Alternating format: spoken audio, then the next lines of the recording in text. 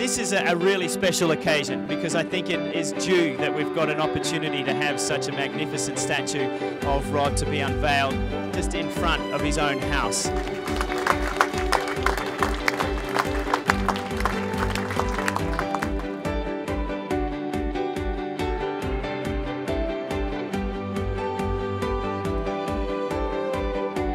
Your initial thoughts?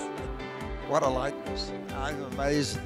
I really am, and I thought of just it being bronze when I saw Liz, and now seeing an outfit on as well. It was a challenging job, the hardest sculpture I've ever had to make, but I'm pretty proud of the way I got the pose eventually. I guess I was known for my backhand, whether it be a backhand drive or a volley.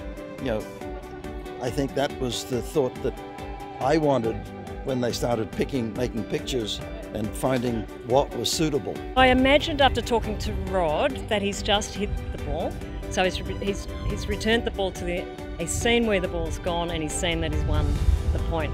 That's what I was hoping for. It's very much a likeness, and it brings me back to the 60s, I guess, when my competing days really were at full swing. You'd never think that you've got a little wooden racket that something like this would happen to an individual. I think the whole thing is just amazing.